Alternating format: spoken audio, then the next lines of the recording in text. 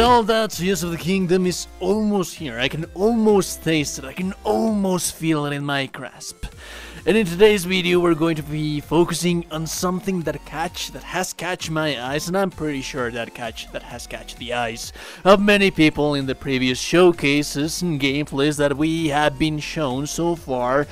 Most of this video, or most of the information, it is going to be somewhat of theory crafted thing, but it is going to be based on things that we have seen, things that we can touch, things that we can smell, things that we can dream of. So basically, let's get the basic thing just right out of the gate.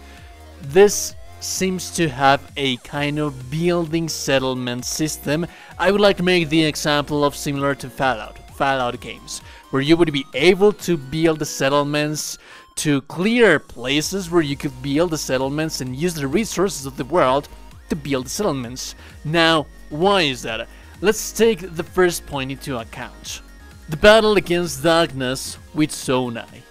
This is something that has been extensively covered by so many people, and something that we can take for granted. I do believe that this is something that we can take for granted and confirmed at this point in time, where the Sony, where Link is going to fight against the darkness from Ganon's army alongside with the Sony, but also alongside with the Hylians.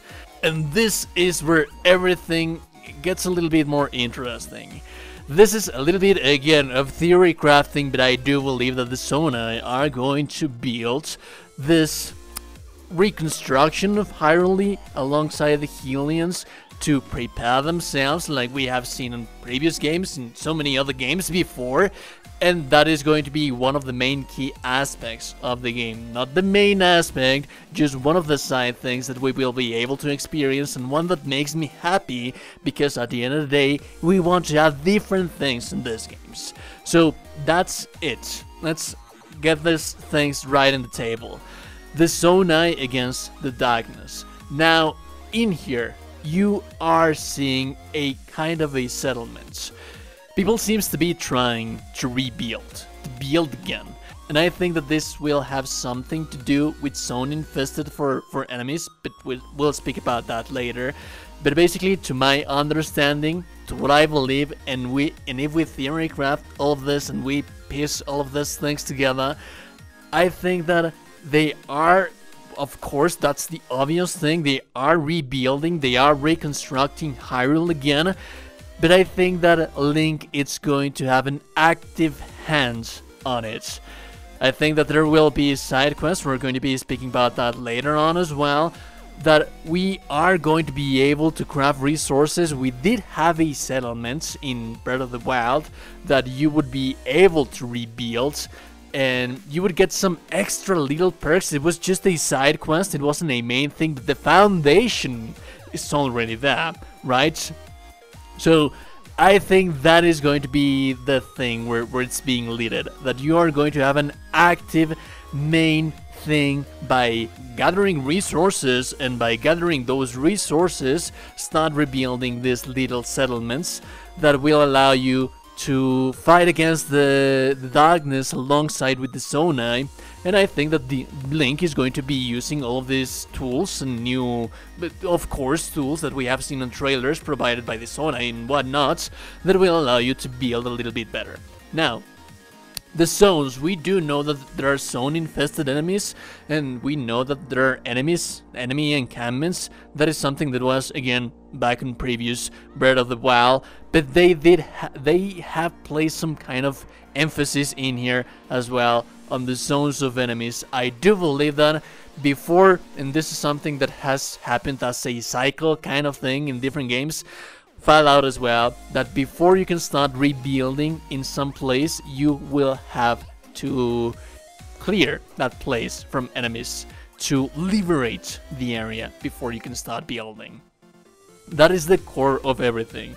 Little bit more of evidence that we have of all of this is this little shot that you have right here. This seems to be a side quest of Link carrying villagers, Hylian villagers, and I do think that this is going to lead back again with this kind of active investment that Link will have in rebuilding the villages.